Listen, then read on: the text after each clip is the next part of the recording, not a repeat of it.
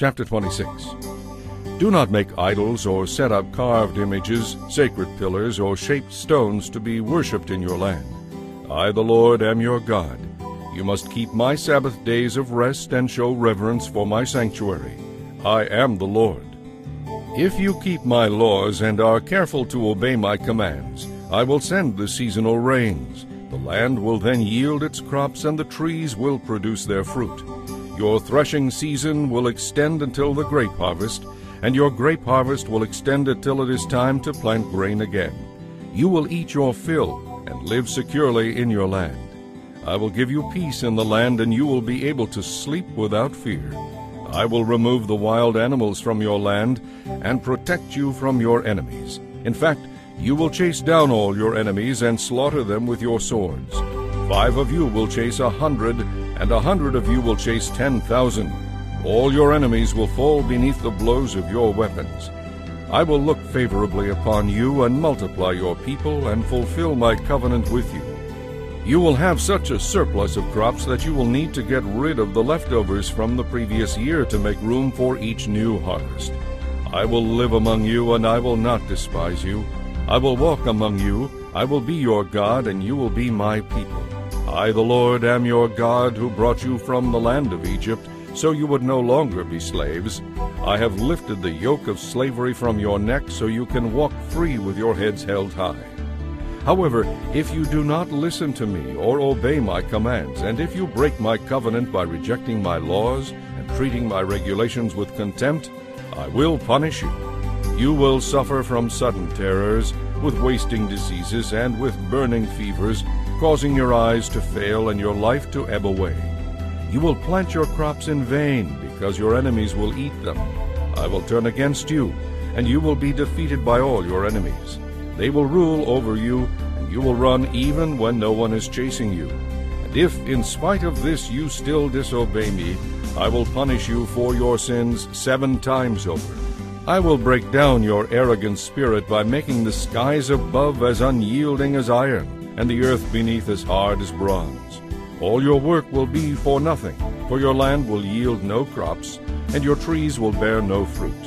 If even then you remain hostile toward me and refuse to obey, I will inflict you with 7 more disasters for your sins. I will release wild animals that will kill your children and destroy your cattle, so your numbers will dwindle and your roads will be deserted. And if you fail to learn a lesson from this and continue your hostility toward me, then I myself will be hostile toward you, and I will personally strike you 7 times over for your sins. I will send armies against you to carry out these covenant threats. If you flee to your cities, I will send a plague to destroy you there, and you will be conquered by your enemies. I will completely destroy your food supply, so the bread from one oven will have to be stretched to feed 10 families. They will ration your food by weight, and even if you have food to eat, you will not be satisfied. If after this you still refuse to listen and still remain hostile toward me, then I will give full vent to my hostility. I will punish you 7 times over for your sins. You will eat the flesh of your own sons and daughters.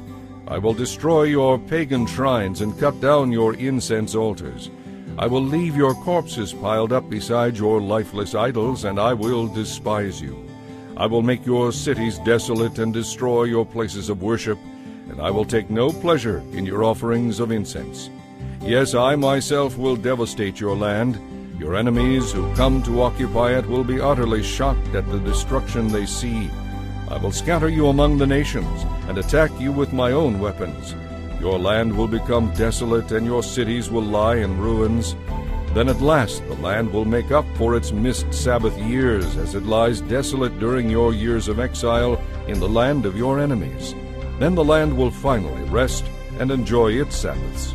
As the land lies in ruins, it will take the rest you never allowed it to take every 7th year while you lived in it. And for those of you who survive, I will demoralize you in the land of your enemies far away. You will live there in such constant fear that the sound of a leaf driven by the wind will send you fleeing. You will run as though chased by a warrior with a sword, and you will fall even when no one is pursuing you. Yes, though no one is chasing you, You will stumble over each other in flight, as though fleeing in battle.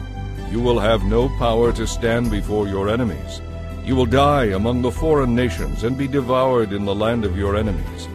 Those still left alive will rot away in enemy lands because of their sins and the sins of their ancestors. But at last my people will confess their sins and the sins of their ancestors for betraying me and being hostile toward me. Finally, when I have given full expression to my hostility and have brought them to the land of their enemies, then at last their disobedient hearts will be humbled, and they will pay for their sins. Then I will remember my covenant with Jacob, with Isaac, and with Abraham, and I will remember the land, and the land will enjoy its years of Sabbath rest as it lies deserted.